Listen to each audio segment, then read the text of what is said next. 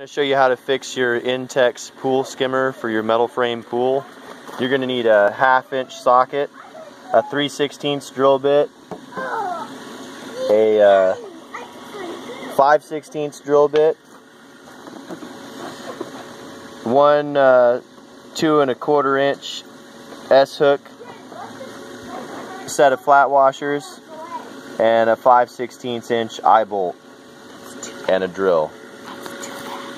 So you're going to come over here to your pool skimmer that never seems to sit in the right place. You're going to drill a hole for your eye bolt with your 2 washers and your nut.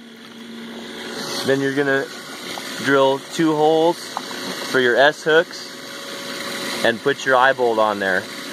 And then you just feed them through that hole. Leave your clamps loose.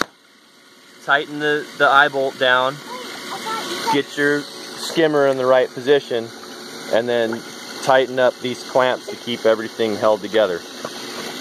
And that's it.